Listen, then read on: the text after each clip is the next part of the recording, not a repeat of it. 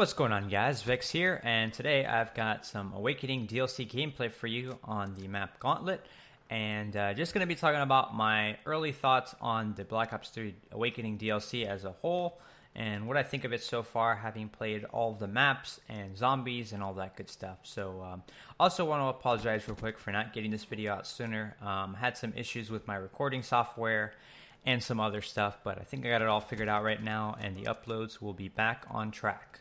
So, getting into the DLC, you've got the 4 maps that are new and the zombies map, and overall, I'm not really impressed. And it's no surprise, I didn't have high expectations coming into this. I knew these maps would play a lot on PC like they do on console, and it's just not very exciting. And I don't know what it is, but it seems like every time there's a new DLC pack that comes out with new maps, instead of rushing around and trying to learn the map, everyone just wants to camp. And that makes it even more annoying. I can't tell you how many people I've run into that are using a shotgun or a combat knife and just sitting in a corner and waiting for somebody to walk by and then just killing them. So that's really annoying.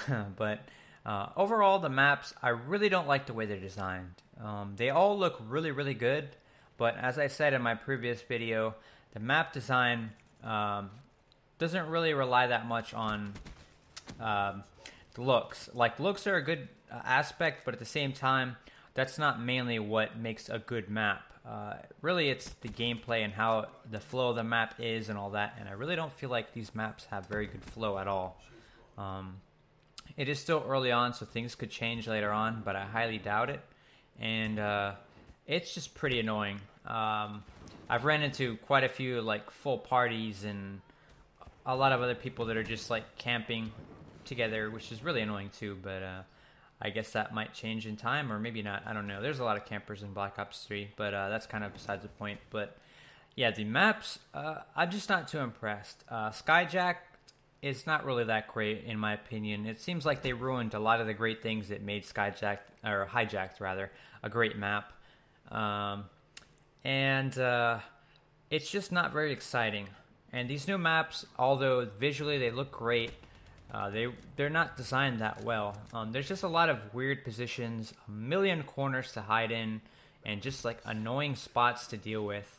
And I just don't really think it's that exciting overall. I really don't play the maps just to look at the visuals and admire them, but then have terrible gameplay. So I'm not too impressed, but really, all the maps are not that great. Splash is alright. This map, Gauntlet, is alright, but really nothing special. I hate Skyjacked. And the other one, Rise, is pretty bad as well. I don't really like it either. So, so far, I'm really not impressed with these new maps. But the only thing that I really do enjoy, and I haven't played that much of, sadly, but that's the Zombies map. The Zombies map is actually really cool.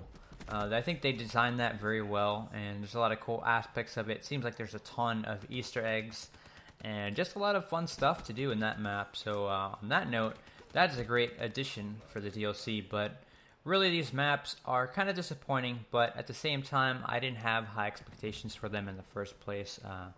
Knowing what they were on console, I knew coming over to PC it wasn't going to be that much different, so no surprises there, but hopefully the next DLC map they come out with, or DLC map pack they come out with, will be better. And even if it is better, that's not really saying too much, but we need something better than this, because this is pretty disappointing. And hopefully they bring a DLC weapon, but I'm pretty sure they're going to throw it in the supply drops if they do bring anything else, because that's just making them a ton of money. But they really should have done what they did with the I think it was a Revolution DLC with the Peacekeeper.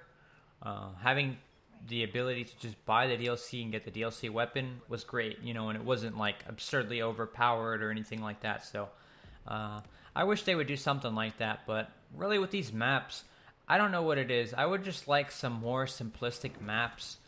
Visually, they can look visually good and have great flow, but I think overall I just care about the flow of the map. Maps like Raid and what are some other ones? I liked Backlot from Call of Duty 4, even though it's a completely different series, but just some really nice maps that have great flow, that play great, don't encourage camping and all this other crap. Not a million head glitch spots. That's not really too exciting for me, but that seems to be all Treyarch cares about putting into their maps.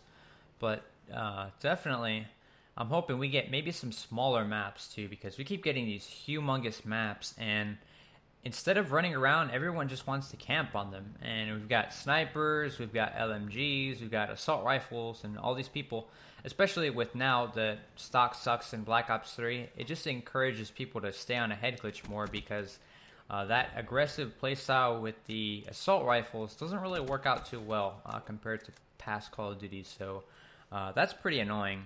But hopefully coming in March, they'll throw out a big update and fix some serious issues. And that's actually going to be my next Black Ops 3 video. I'll be talking about probably the top things that ruin Black Ops 3 on PC and kind of overall. But I'm all out of time here. Final score is 40-5. Pretty good gameplay.